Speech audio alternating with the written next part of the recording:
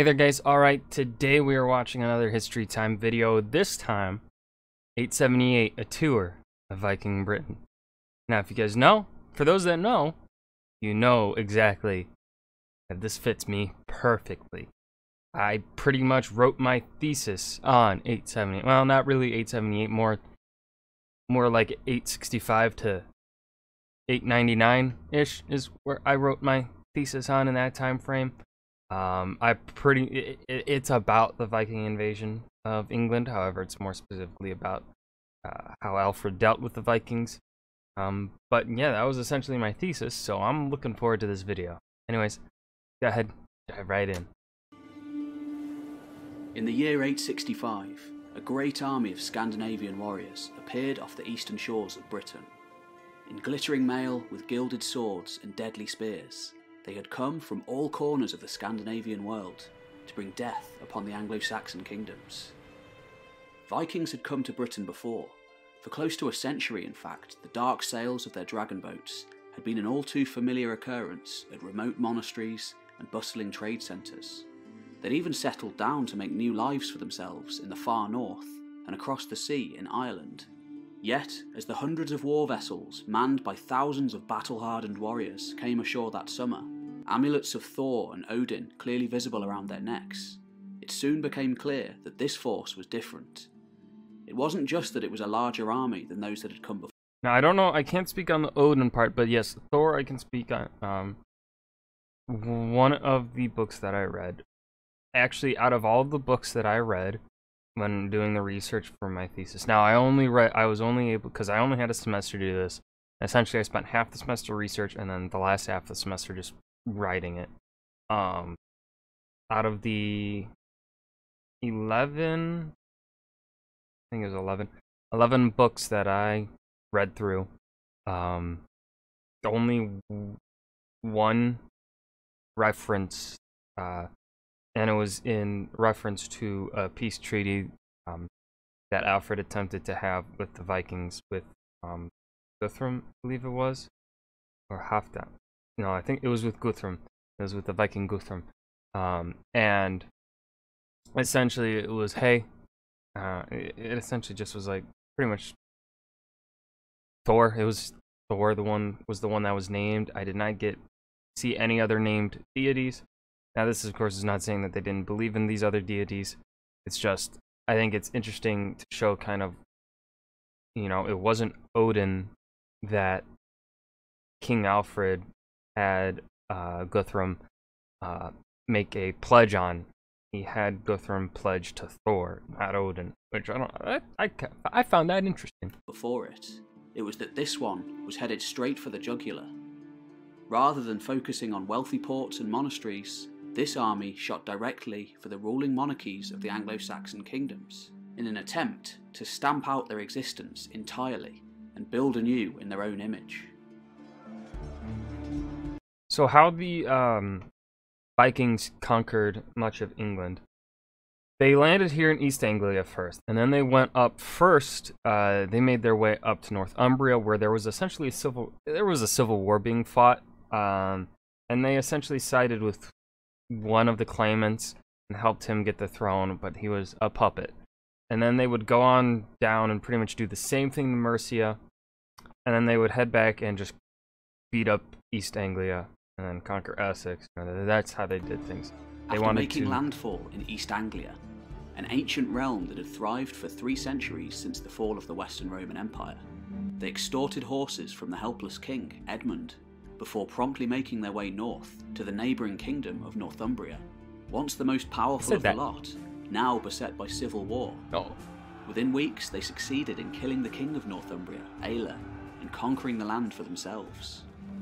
Rather than heading back aboard their ships, laden down with plunder and prisoners, this great army of Norsemen and Danes, likely drawn from every Viking settlement in northern Europe, remained upon the island, heading back south to East Anglia before long, to make a martyr out of King Edmund and claim his kingdom too.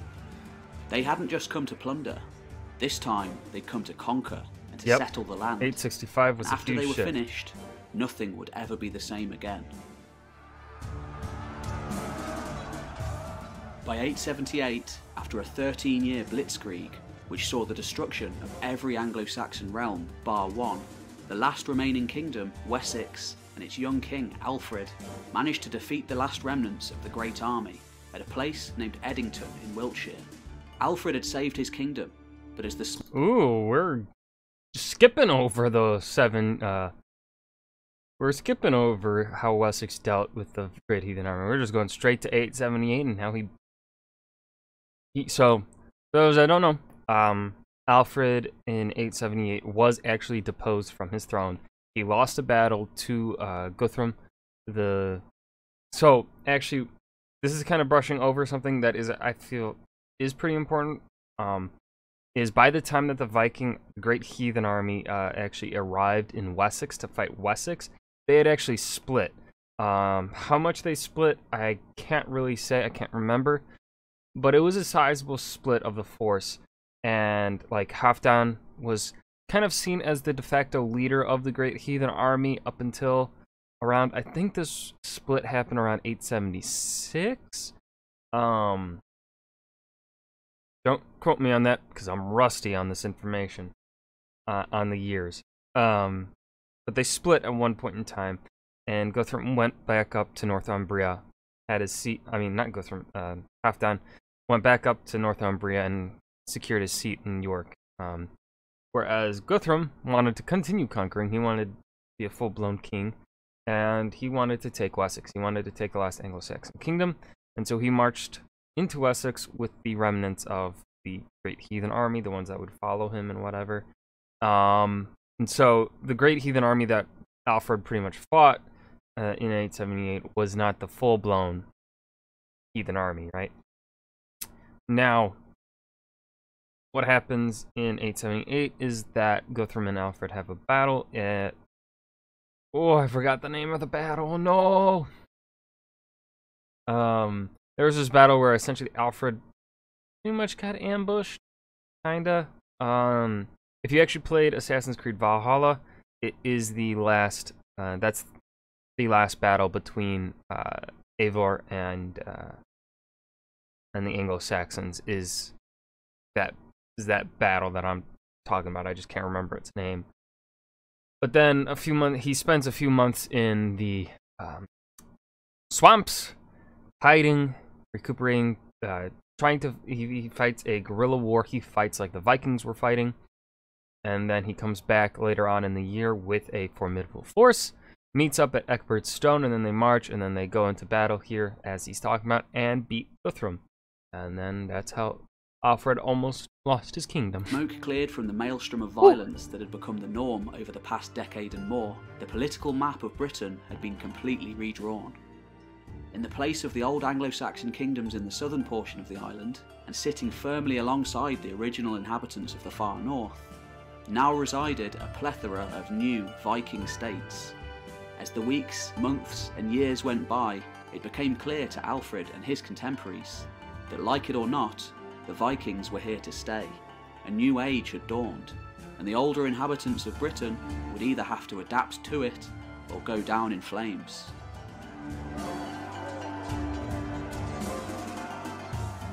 The Viking chieftain who Alfred had defeated at Eddington was Guthrum, a ruthless sea king who had probably arrived slightly later than the original leaders of the Great Heathen Army. Oh yeah, I forgot to mention it. Fuck. Ivar, Halfdan, and Ubba, all already dead by this point, younger warlords having taken their places.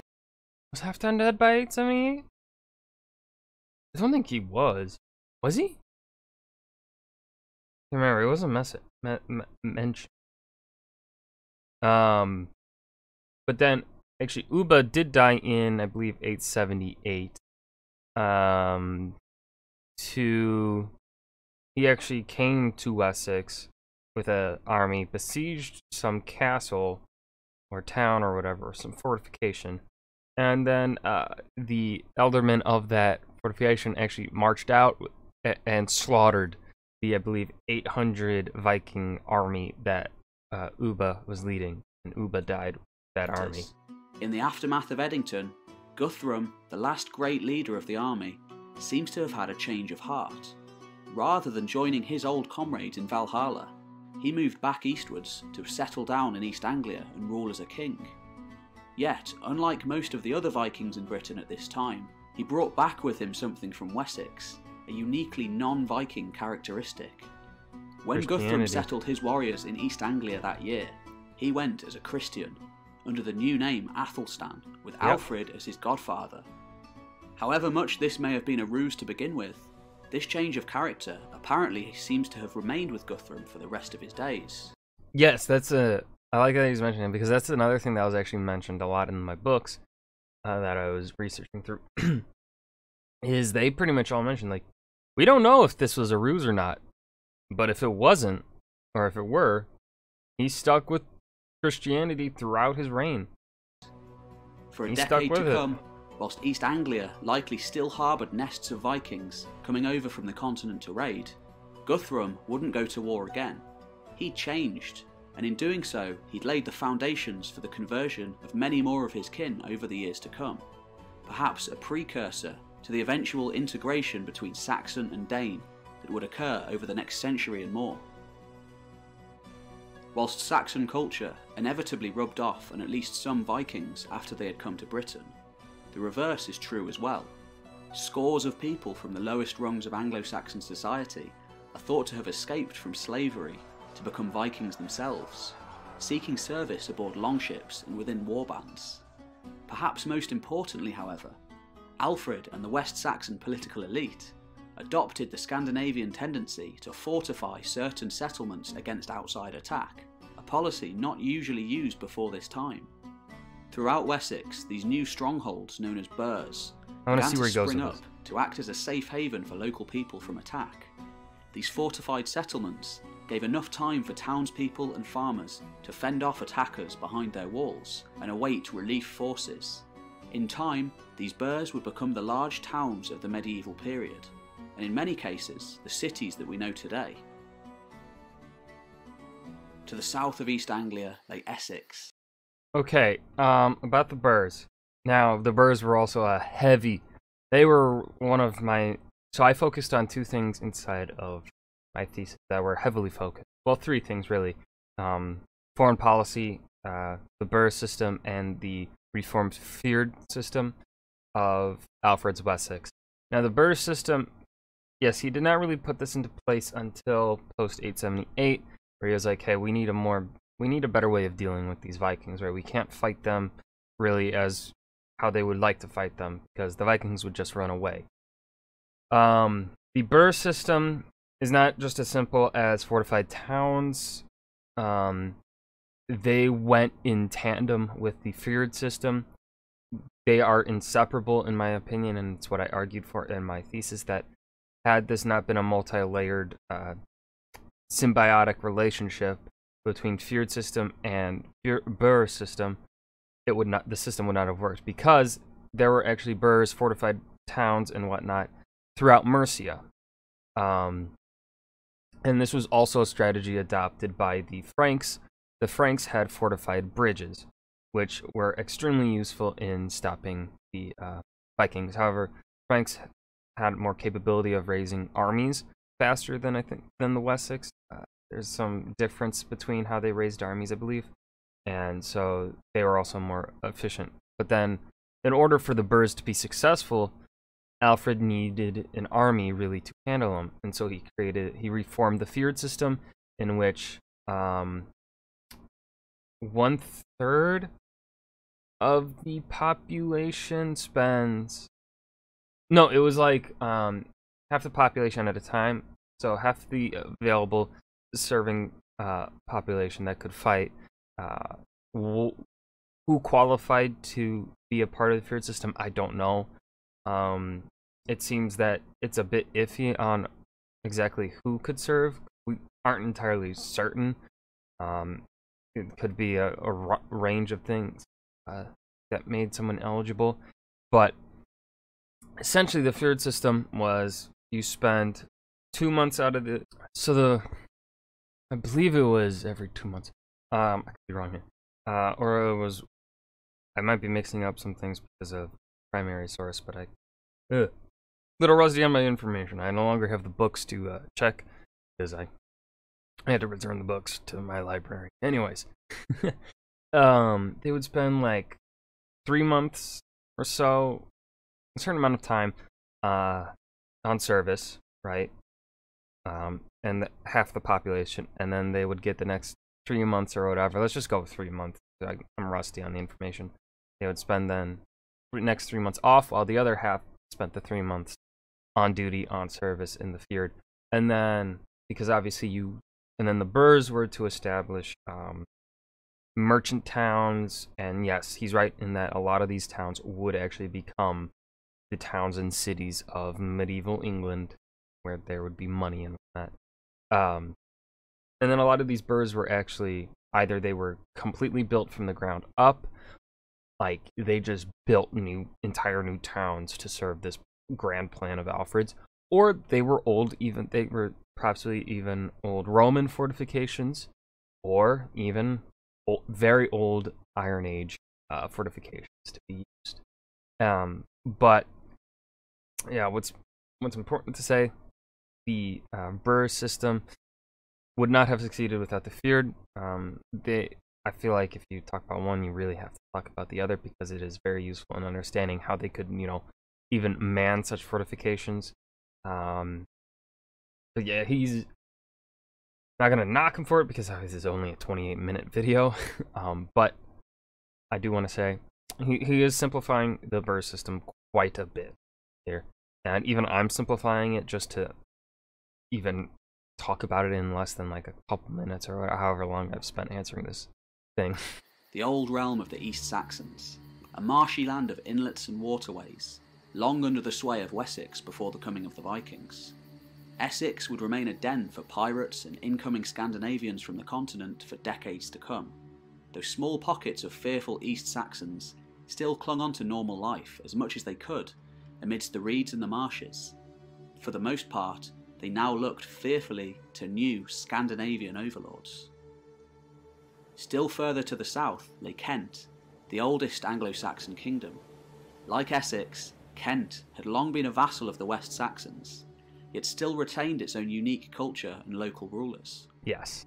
There, a hard-fought war had been waged against the Scandinavians during the 860s and 870s, and finally, with Alfred's victory at Edington in 878, some relief had come for the battered inhabitants of England's far southeastern extremity, though places off the shore, such as the Isle of Sheppey, would remain staging posts for Vikings for generations to come.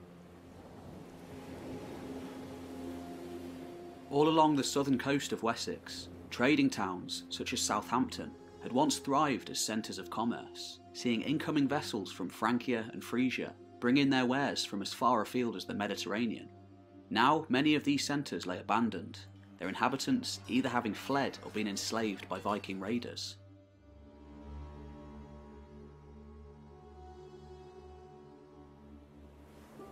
Further west still, at the far extremity of southern Britain, lay the old realm of the Britons. This was a truly ancient place, older than any of the Saxon realms, and one never fully subjugated by their West Saxon neighbours. There, the kings of Dumnonia bided their time in their ancient castles and hilltop fortresses, waiting for the perfect moment to try and reclaim their lost lands.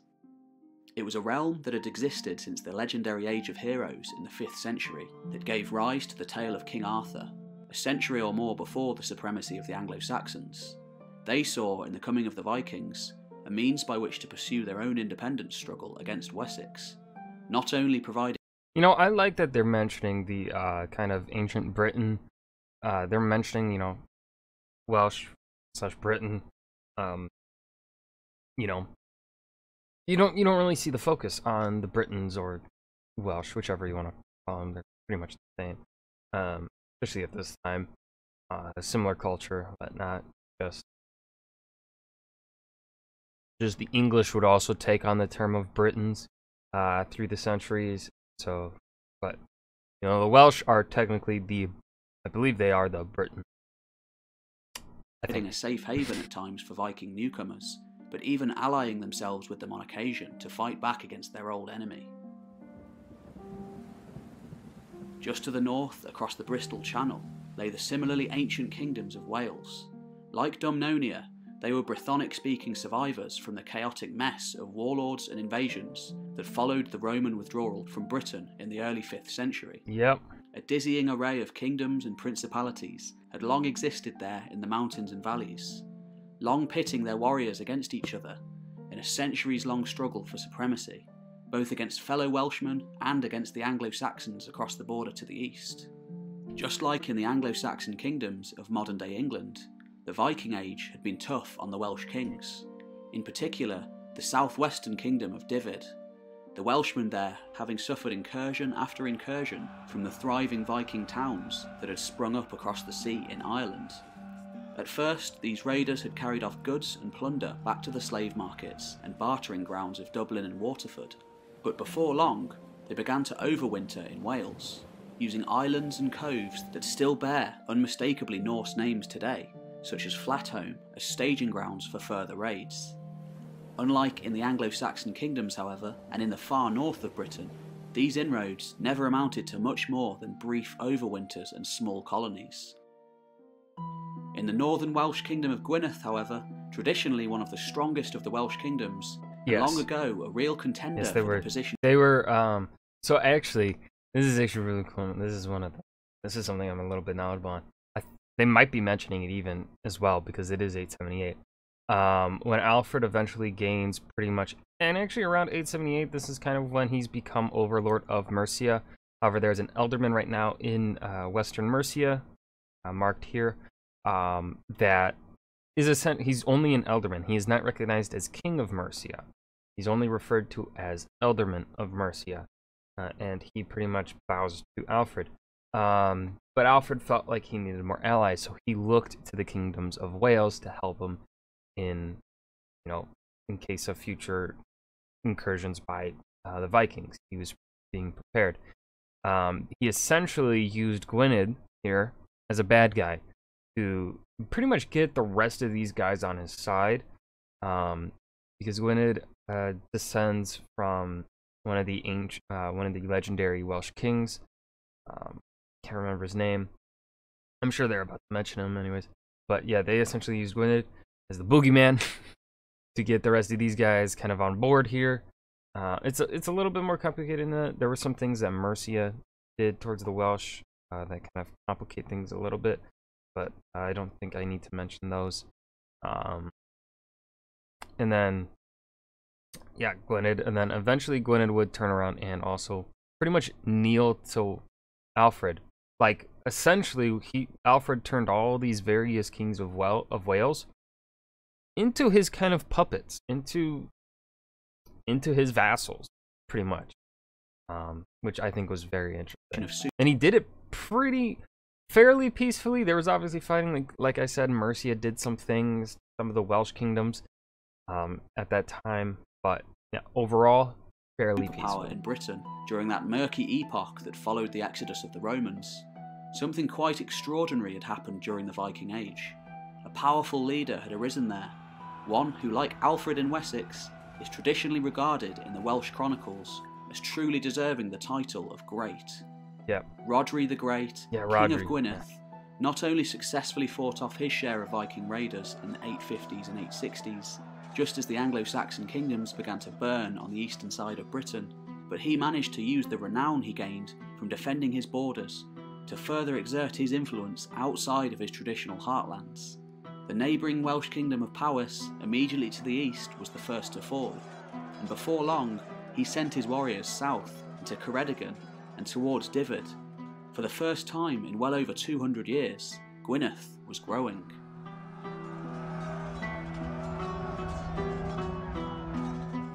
Before long, like Alfred in Wessex, Rhodri began to conceive of the idea of a strong unified Wales, an unheard of and seemingly impossible concept up until this point.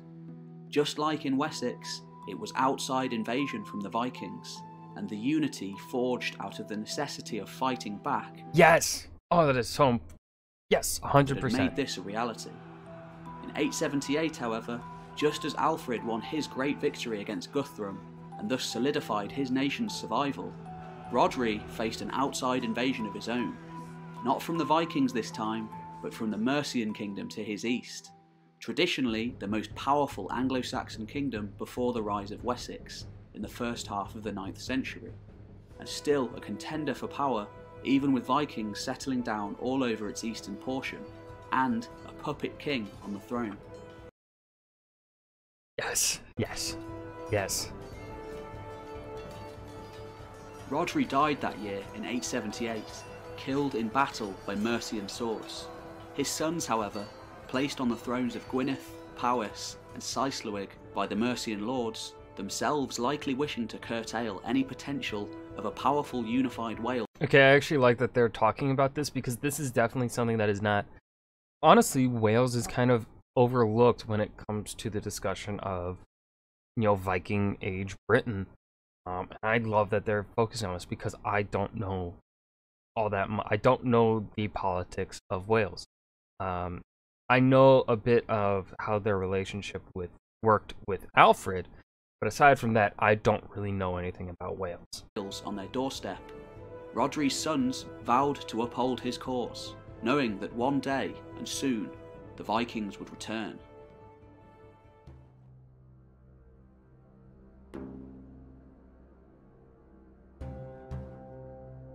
To the east, meanwhile, times had been hard in Mercia of late. That puppet ruler now in charge was Ceolwulf, the last Mercian king in history, and one of uncertain origins. Okay, yeah, it wasn't 878 where this happened, but in the 880s is when Alfred's dominion of Mercia really becomes official. Around this time, it was kind of insinuated that Western Mercia was under the control of Alfred, but not truly, like, official until, like, 886, I think was the year. There was some treaty that gets signed, I think, around in the 880s, that this really becomes recognized as Mercia is part of Wessex. The last fully legitimate king, Burgred, had fled to Rome in 874 in fear for his life, having witnessed the kings of Northumbria and East Anglia being murdered, one after the other, their royal lines extinguished forever.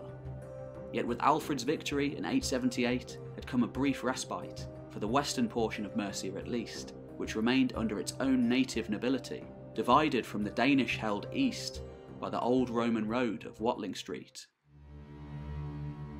That eastern portion of Mercia, soon to be known as the Five Boroughs, wasn't so lucky, being permanently ceded to the Vikings, who began to settle there in large numbers, leaving a permanent trace on the five borough towns of Nottingham, Derby, Leicester, Stamford and Lincoln for generations to come, and a remaining legacy in place names to this day. In the western portion of Mercia, Saxon control lingered on as a shadow of its former self, under the control of Ceolwulf, seeing more and more nobles and farmers alike fleeing across the border from the east to bolster their numbers. Though just across the Thames to the south, the ever-expansionist and ambitious Alfred gazed northwards, seeking to exert his influence there and make the Kingdom of Mercia the first piece of his jigsaw puzzle of a unified Angle land.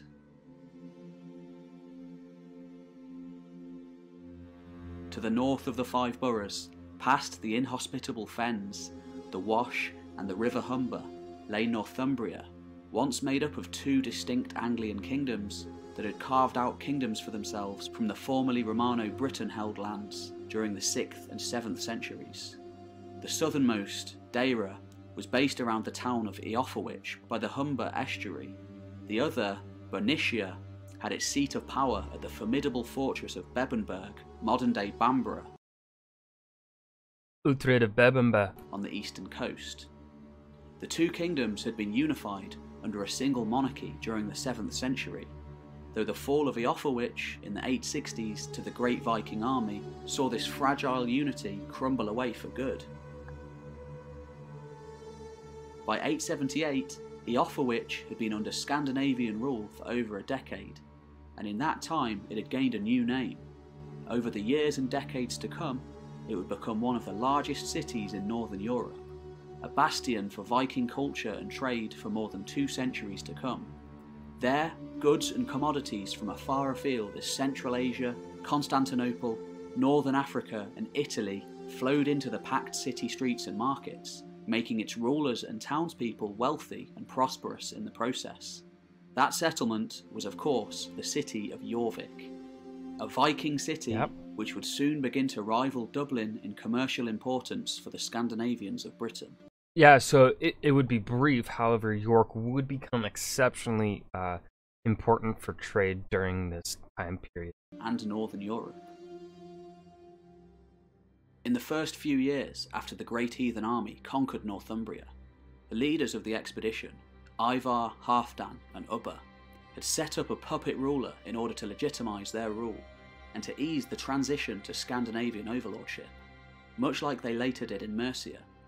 His name was Egbert, but soon enough they did away with him completely. Yep.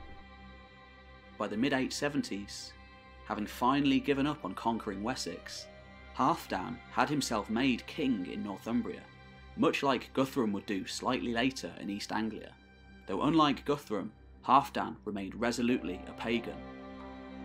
He and his warriors settled the land, likely bringing over women and children from Scandinavia, but also intermarrying with the locals. At least some semblance of Anglo-Saxon identity survived in Deira, yet the language and place names became notably Scandinavian for more than a century to come. Though soon enough, by around 877, Halfdan was on the move again, heading across the sea this time to Ireland to stake a claim to the Kingdom of Dublin. He was killed there within the confines of a bleak northern loch off the northern Irish coast, and in the wake of his death, Northumbria came under the rule of a coalition of ruling magnates and power brokers for close to a decade to come. Interestingly, by the time a Scandinavian king again came to rule in the north, by the name of Guthfrith, just like Guthrum Athelstan in East Anglia, he may have been, at least in part, a Christian king, and certainly tolerated the Christian beliefs of his subjects.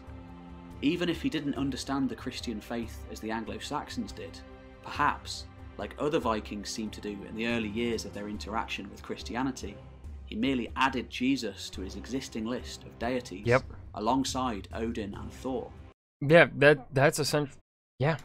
I don't really have anything more to say. Yeah. That's kind of how pagans, the Norse, further north along the coast lay Bebbanburg, an imposing cliff-top citadel perched atop a rocky outcrop facing into the cold North Sea. Once home to the ancient line of Bernician kings, Bebbanburg had never been conquered during its centuries-long history, and now the lords of Bamborough looked on with horror as they saw their southern rivals decimated and colonised by warriors from beyond the sea. Yet, as the years went by and the dust and bloodshed of the initial invasion finally settled, the Anglian lords of the north began to see the Viking invasion as an opportunity in itself, a chance to exert their own independence once more. A common thread. For close to a century to come, until the reign of Alfred the Great's grandson Athelstan saw the emergence of a unified Angleland become a reality in the 920s, albeit only for a short time, this unique and remote enclave of Anglian culture and language survived up there in the north, beset on all sides by Vikings to the south, Britons from Cumbria to the west, and the rapidly merging cultures of the Scots and the Picts from the north. In time, another powerful foe would emerge too, in the form of Irish Vikings, possible descendants of Ivar the Boneless, ruthless pagan warriors who sought to exert their authority from their... And also possibly descendants of Ubba. Ubba would rule, I believe, Dublin. ...power base of Dublin for a bit across the Irish Sea to control the entirety of the north of modern-day England. Up until the time of the Great Heathen Army, Vikings had arguably had their greatest successes of all in Ireland, where they had ravaged monasteries since the end of the 8th century, and eventually established thriving commercial centres. There, ancient kingdoms and dynasties had set aside their differences for a time to do battle against the newcomers, some of whom had originated from the north, sailing around the northern tip of Britain from Norway, others having arrived from the south, spilling out of the river systems of West Francia, one of the rapidly fragmenting remnants of Charlemagne's Carolingian Empire, once hailed as the father of Europe, now rife with feuding local lords and brimming with nests of piratical raiders. Yet, before long, Not only did the Irish kings fall back to their old ways of doing battle against one another, but some even began to recruit Vikings to fight in their battles for them. Yep. This allowed the Vikings to fully integrate themselves into the existing political system as swords for hire. Later still, temporary Scandinavian settlements on river mouths became prosperous towns, Dublin being the largest, but other notable settlements growing up at Waterford, Wexford, Limerick and Cork. By 878, the lines had already begun to blur between Norsemen, Irish and Dane. Love that. I love that, yes. Viking- This is also a thing that would pretty much happen with the Anglo-Saxons. But of course, another thing that is important to mention here, they may be different, have different roots. Now, especially here in Ireland, it's actually kind of amazing that, because, you know, while the Celts are kind of ancient Germanic, right? Very, like, Celtic people, of course, once ranged from Ireland throughout all of Britain, throughout France, and pretty much also throughout Germany. And I believe northern Italy, the Celts could be seen. They were pretty the Celts of this time were fairly removed from those ancient Celts, right? Because of course it had been centuries since then, since the Celts ranged that far. However, the Saxons were Saxons. They were German. They were Germanic. The Angles, you know, Anglo-Saxons. The Jutes kind of got gypped out of the naming. You know, they're referred to as Anglo-Saxons here, not Anglo-Jute-Saxons. They're just Anglo-Saxons. The Jute people got gypped. But anyways, so yeah, the Saxon people. Another thing about the Viking conquest that I think is important to mention, but I'm not too well researched on, is that cultural connection, which I probably would have, which is probably what helped lend the Vikings to be so successful in Mercia, Northumbria, and East Anglia, is that connection of a shared past of, hey, we're Danish, we're just north of Germany. You know, there's a similarity there, similar Germanic pagan roots. Vikings could just as often be seen fighting against each other in the armies of regional Irish kings, as they fought as a unified force against Irishmen. Most notably, the various branches of the Uí Néill clan that held sway in the north often recruited the men of Dublin, whereas for the kings of Munster in the south, from where the famous Brian Boru would arise a century later, maritime support often came from the Vikings of Limerick. The late 870s are often seen as a time of relative peace between Vikings and Irishmen, the former having already integrated themselves to a certain extent into the political system, though it wouldn't be long before their descendants again began to grow in power, eventually seizing control of Jorvik by the 910s and terrorising both sides of the Irish Sea for decades to come.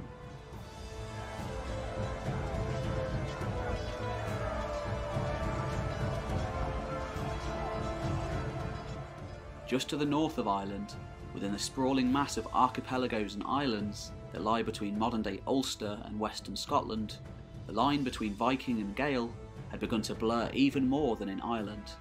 There had once existed a powerful kingdom, originating to the south, that had spread north to encompass the majority of Scotland's rugged western coastline. Its name was Dalriada, and for a time in the 5th and 6th centuries, it had been one of the most powerful realms in Britain, launching campaigns far afield to the Isle of Man and the Orkneys, as well as against the growing power of Northumbria. Times were hard up on the west coast of Scotland during the Viking Age, and by the late 8th century, the inhabitants of Dalriada were one of the first areas to be hit. After Norwegians began raiding the shores of the Hebrides in the late 8th century, intensifying their raids during the 9th, and finally settling down to colonise by the 820s and 830s, the Dalriadans were forced to either move east or adapt to a new life under new overlords. Many of them did, pledging their allegiance to an incoming Norse warrior elite, some of them retaining their old ways largely unchanged, others entirely or partly adopting Norse customs and even religion. By the 870s, intermarriage and merging had become so common that it was now almost impossible to differentiate between Norse and Gael, leading to the emergence of a brand new, uniquely Norse Gael culture. the Scottish Isles would remain resolutely unique with its blend of Scandinavian and Gaelic culture until well into the late medieval period. Those of the Dalriadan elite who had fled during the early days of the invasions found there in the rugged mountains and deep forests of the north a mysterious and elusive people. Painted men, the Romans had called them, covering themselves in intricate tattoos with wild long hair. Separated from much of the rest of Britain by the difficulty and harshness of their natural geography, the Picts had lived up there in the north for millennia, long fighting against the Romans for their independence, never fully being subjugated despite numerous hard-fought attempts. The Picts, however, remain one of the most unfortunate casualties of the Viking Age. Their unique pictorial script has never been fully deciphered, meaning they remain one of those all too unfortunate cultures who are unable to tell us their own story. Instead, we have to rely on others, such as the Gaels, to tell it for them. It seems that the Picts fought their own series of wars against the Vikings, winning some battles, but for the most part being pushed back, just like their neighbours the Dalriadans to the west. Eventually, these two formerly distinct people began to merge, likely making common cause out of the necessity of survival. The 9th century is an incredibly murky time in the north of Britain, with very little concrete evidence remaining to confirm what happened. But out of the chaotic mess of waves of invasion, a new culture emerged, possibly instigated by some members of the exiled Dalriadan warrior elite, along with a sizable Pictish population. The first great leader of the north was Kenneth MacAlpine, allegedly a former Dalriadan king, but in the records apparently calling himself King of the Picts.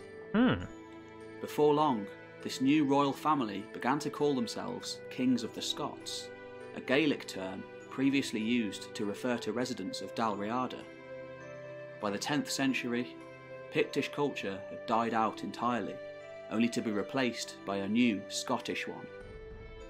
Just like the House of Rhodri in northern Wales and the House of Alfred in Wessex, this new elite would in time form a strong centralised state, eventually expanding outwards to encompass the entirety of the north.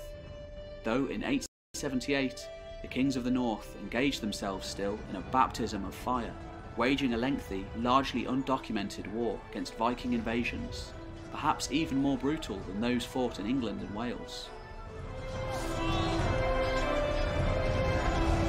Music's picking up, alright.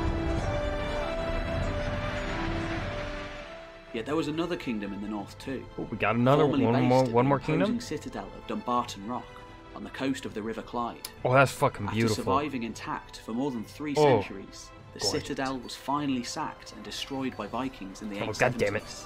Perhaps under Ivar the Boneless. Yet these hardy people pushed on, re-establishing a new base of power slightly upriver, the burnt-out remnants of their original ancient capital still visible upon the horizon. Like the Welsh and the Cornish, these people were Britons, the last vestige of the old North kingdoms that thrived in the wake of the Roman imperial extraction and before the coming of the Anglo-Saxons.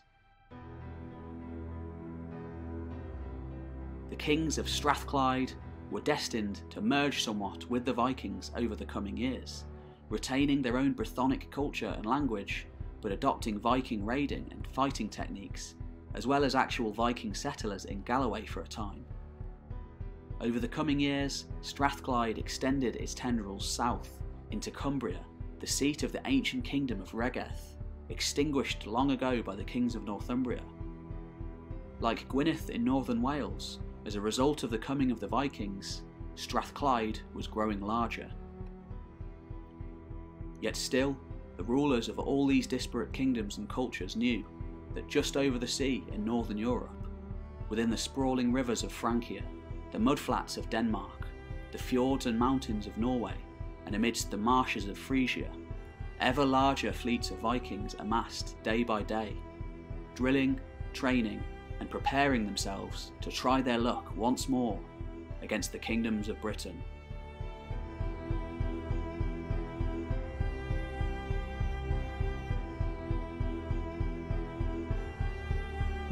At the video, reach the end.